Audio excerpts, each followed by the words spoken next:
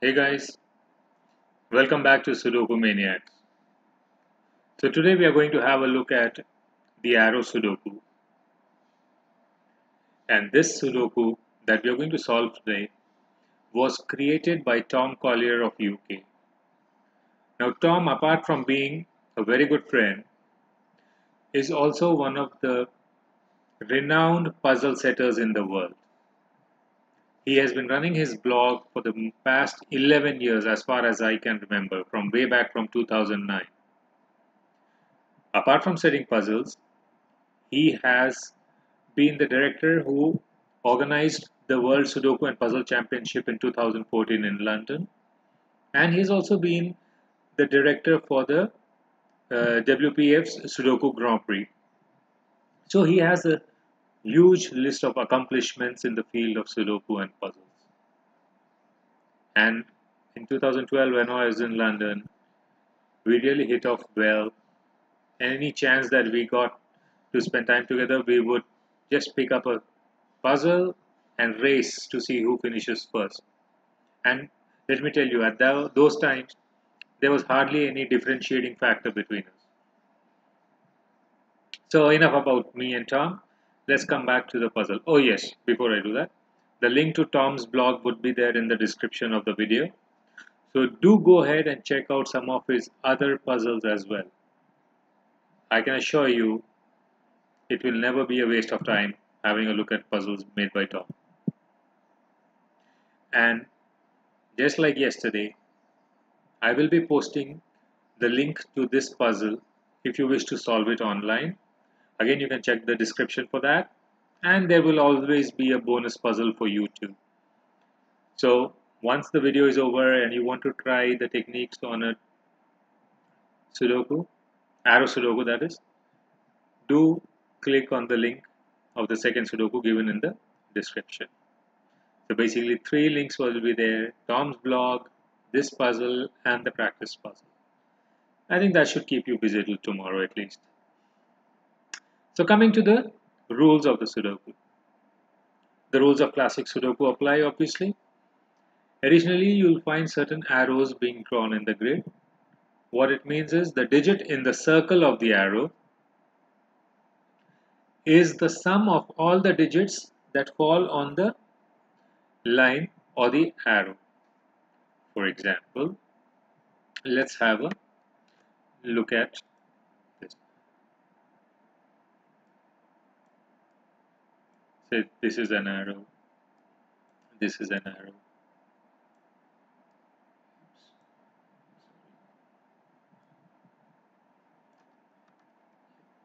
That came out bad. Now let's assume these are some of the arrows in the grid. What it means is the digits on the arrow will always add up to give you the digit in the circle. So in this case it would be 9 because 4 and 5 add up to 9. This is the additional constraint that we need to use. One thing that we have to remember when solving an Arrow Sudoku is that the digit 9 will never be on the line of the arrow. The reason being, if this was a 9, the minimum number that I can place on the arrowhead would be a 1, and together they would add up to 10, which is simply not possible. And similarly, the digit 1 can never be in the circle because I cannot have 2 digits adding up to 1. However, there is one exception, and that's the reason I put in this small arrow here. When you have an arrow which is just extending up to one cell, what it basically means is the digit in the circle is the same as the digit at the arrowhead. So in this scenario, I can have a 9 at both places, and the 9 can be placed on the arrow because the 9 equals 9. And similarly, I can place a 1 in the circle because I can have a 1 at the arrowhead. So this is the only situation where you can have a 1 in the circle and 9 on the arrowhead, where the length of the arrow extends to only one cell. So you always need to bear that in mind. Secondly, when there are lengthy arrows that are given in the grid, like this example here, we always have to look for the minimum sums possible, right? So for example, three parts of this arrow fall in box 1 in a single region, right? Whether it be the column 1 or the box 1, which basically means all these three digits have to be unique. And the minimum numbers that are possible are 1, 2, and 3. Correct? So when I look at these three cells, the minimum sum that I can have is 6, right? 1 plus 2 plus 3. So I know the digit in the circle will have to be greater than 6. But then I see that there are two more cells which are in the same region of box 4. So again I use the minimum 1 and 2's, and these 1s and 2's add up to 3. So the minimum sum along the arrow is 6 plus 3, 9, which is the maximum number that can be placed in the circle, right? So we can blindly go ahead and place the 9 here, and we know that the arrow will contain all the minimum numbers possible in those specific regions. Now one thing that we need to always remember is digits can repeat along the arrow, provided the arrow moves in a diagonal direction across the boxes or regions. Obviously, if it's in a single column or a row or a box for that matter, obviously the digits will be unique. Right? Now that we have a bit of an idea, let's go and have a look at Tom's puzzle. And the first thing that I notice is box 1 and 5, there are no blank cells. So basically the cells either have a circle or an arrow, right? And in that scenario, the digit 9 will always be in the circle because there is no arrow which has a length of 1. So with this 9 here, this cannot be a 9. 9 has to be placed in this. By classic rules, 9 can't be here, it can't be here. So this becomes my 9, 9, 9, that's my 9. And 9, 9, 9 has to be in these two, but obviously I can't have the 9 here. So this is my 9, and by classic rules again, this becomes my 9. And the last 9 will be placed here, and we finish off with all the 9s. Right? Now we move on to the next highest number, which is 8. Now the 8 will always be in a circle or an arrow, provided there is the digit 9 in the circle of that specific arrow. For example, this 8 cannot be in the 5th column of the center box, right? It could be placed along this arrow because we have a higher number 9 in the circle. But that would mean that we would require 1 along with 8 to give me a sum of 9. But we already have the 1 given in column 4. So obviously I cannot place the 8 in column 4 here. So the only places left for 8 are these 3. Correct? But again, I cannot place the 8 in row 4, column 6. The reason being that it would require a 9 in the circle, but we already have the 9. So we can safely eliminate that. 8 can be in this circle. Now again, 8 can be placed on the arrowhead because we have a 9 in the circle. However, to get the sum of 9, we would require a 1 along with 8. But we already have a 1 in that box, so obviously this cannot be an 8. So we get a 8 in row 5, column 6. And by classic rules, 8, 8, this is an 8. And this gives me a 3, 4 pencil mark to wrap up the box. Now with the 9, if it's a 3, this will have to be a 6. If it's a 4, this will have to be a 5. So I know that there are only two numbers possible in row 6, column 6, which are 5 and 6. Now when I look at box 4, 8 cannot be here. Again, 8 cannot be here because that would require a 9 in the circle, but we already got the 9 in box 1, right? So the 8 has to be placed here. And the remaining digits in the box are 3, 5, 3, 5. And the 3 and 5 together add up to 8. So we got the 8. Good so far? Now let's see. We have a 7 and a 7, 7 and a 7. So by classic rules, this has to be a 7. So for a sum of 7, with a 3 or 4, this also will have to be 3 and 4, because if this is a 3, this would become a 4, and vice versa to give the sum of 7, which makes this 1, 2. Now comes the tricky part. Let's look at this 9. The possible 2-digit sums are 1 and 8, but here it's not possible because we have the 8 in the box. 2 and 7, again not possible. 3 and 6, yes.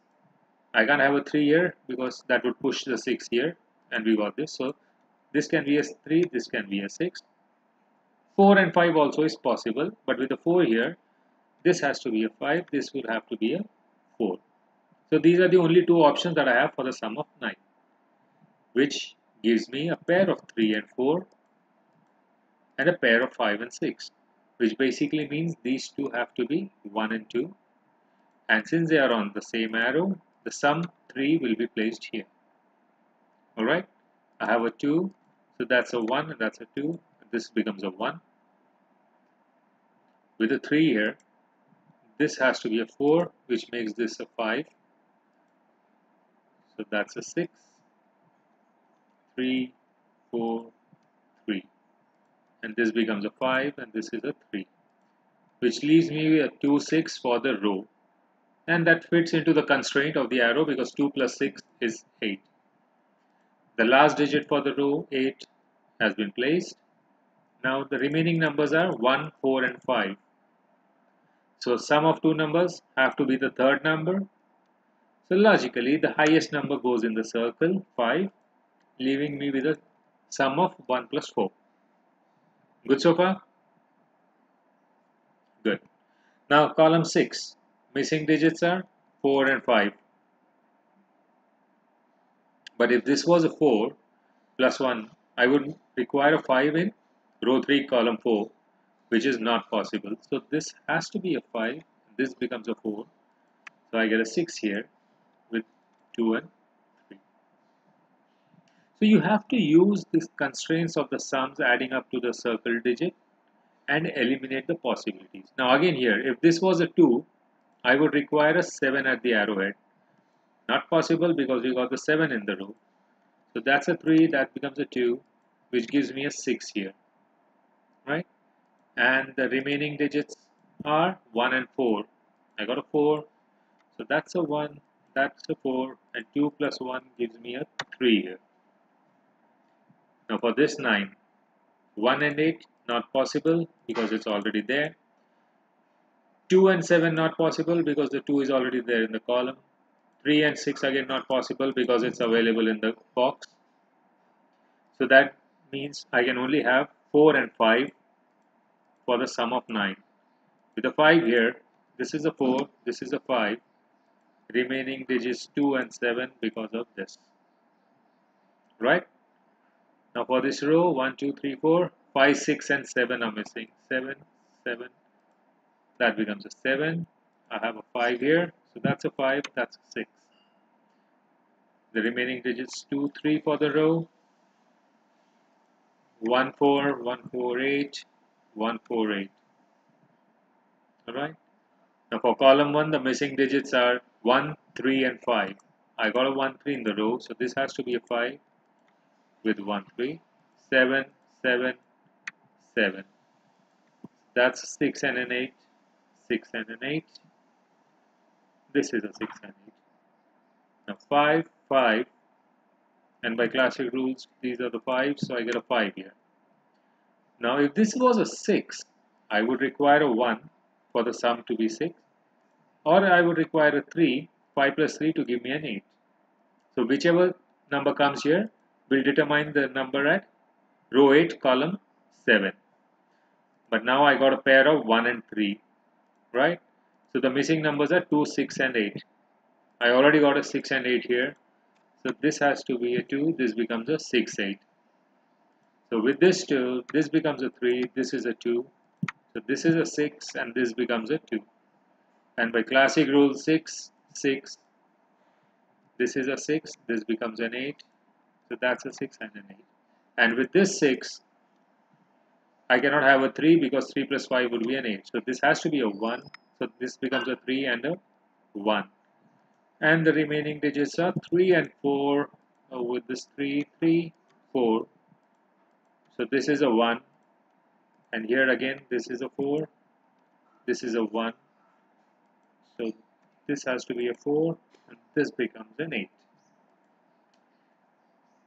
So this was how we use the arrow and the constraint of the sum to arrive at a solution. Now this was slightly on, I would say, a easy to medium difficulty level, but it was a very good example to demonstrate how we use the constraints of the arrows to solve the Sudoku. You can try out the bonus puzzle that is there mentioned in the link, because let me tell you, that would not be so easy. That's a very difficult puzzle, and that was created by me about 7 years back, I would say, way back in 2013. So give it a shot. Let me know in the comments how you found it, whether you got stuck or if you're stuck, do not hesitate to reach out to us and we'll help you proceed further. But if you did enjoy the video, do like it, share it with your friends, and subscribe to the channel if you have not done so already. Because every day we are going to present a solving technique for you and a bonus puzzle for you to practice on. So till the next time, happy solving!